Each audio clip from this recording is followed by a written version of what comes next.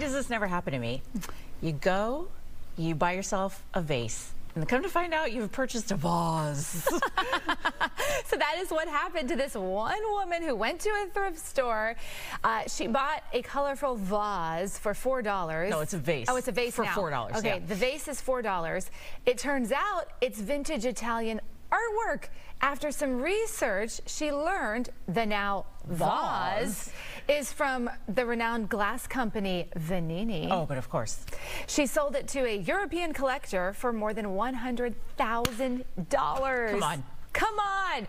Vincent said she believes she has a knack for good finds. I'd say so, but was still surprised that she got to this vase before anyone else. I just don't know how you end up finding that it's worth something, because we've bought tchotchkes, you know, our whole lives, Sure. and then you just put it up on the shelf. Well, what tips you off that it actually is something of value? Right, that you'd be able to go online, do that kind of research for something that just looks like it'd be, you know, it could have been a $4 anywhere. vase. Yeah. And then to find out that it's a vase.